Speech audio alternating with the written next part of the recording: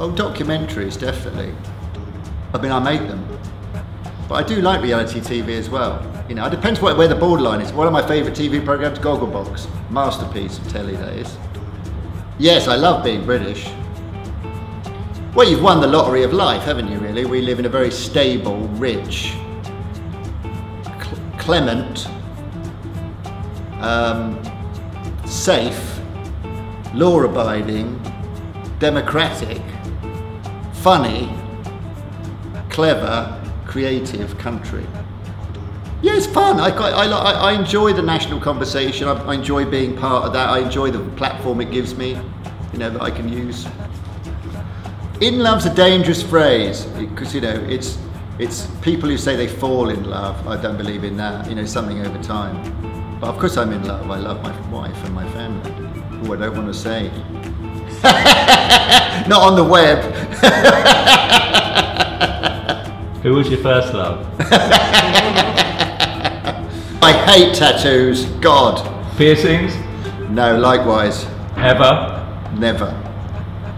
Ooh, how insecure am I? Quite insecure about my work, constantly, but that's really useful. If I Were a Boy by Beyonce, I think. Can you sing it to her? If I were a boy, I were da na na na. Shall we all sing along to it? If I were a boy.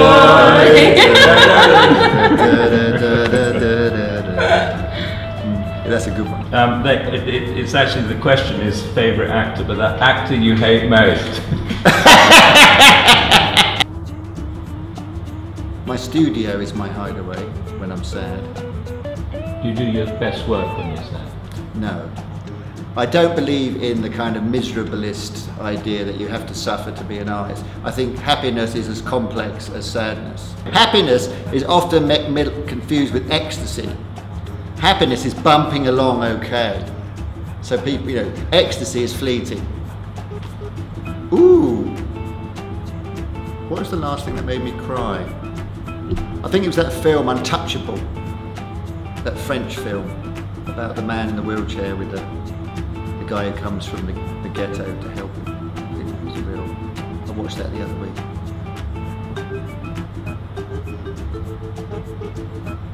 Yeah, good film. Oh, both. I love morning and evening. Like the bit in the middle is a bit harsh, particularly for trannies. For what? Man or woman for what? Just throw out a question. Depends what I'm doing. You know, I like men for some things and women for other things. You know, I'm an equal opportunities friend, lover, not a lover. I mean, it depends for what it's for. That's, you know, it's meaningless, isn't it? Hair, clothes. I mean, you know, what? For what? For a funeral? Oh my God, there's a long list of turn-ons. Everything, you know, bondage, transvestism, rubber, God knows what, coprophilia, S&M, but most of the shades of S&M, straight sex, you know, most things turn me on. I have a palette of lusts. About an hour and a half from stubbly biker to what I am now. Bath, definitely a bath, long hot bath, one of my great pleasures. Turn-offs. I think vanilla professionalism is the biggest turn-off. That sort of corporate, the word erotic.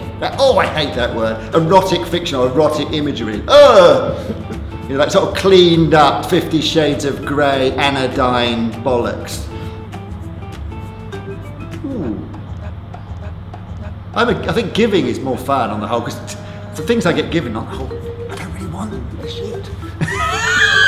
But you know, most of the presents I get given are like the ones that your auntie would choose. You know, they give me all sorts of strange things. I get a lot of books, a lot of chocolate, and a lot of booze.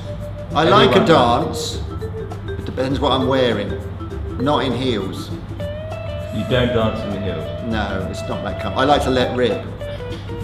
Yeah, winning awards is fun.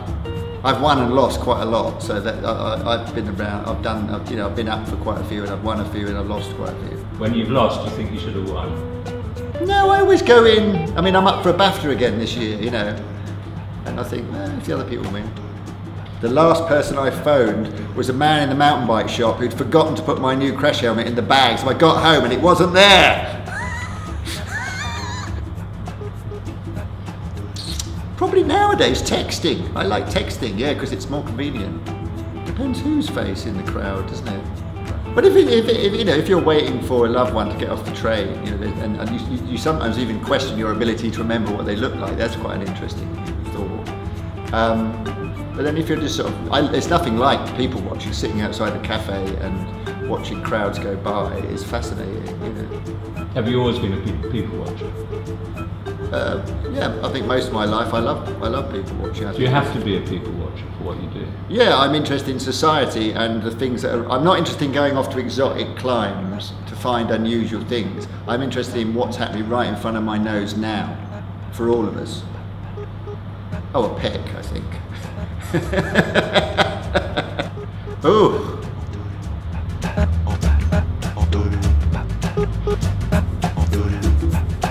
Last time I was insulted.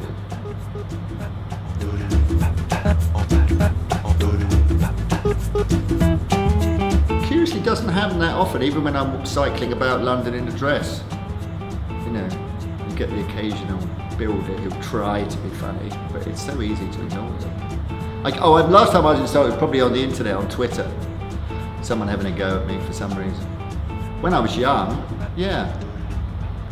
I'd hardly go. Fights, real fights, are never like they are on the telly, are they? It's like a couple of slaps and it's all over. I mean, it would be impossible for me to carry on my main career if I were blind. But I do like talking to people, so I'd probably find a way of making that. Maybe do more radio. Well, if your audience could not see your work?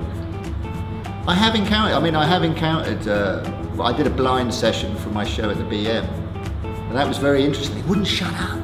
Because of course the only way they can kind of communicate is by talking, so they all just jabber away all the time, so you're getting all these kind of, so it's sort of interesting. People always want to touch my work. Nowadays, computer, definitely.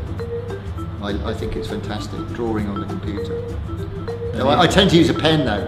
I never use a pencil. I like I like the commitment.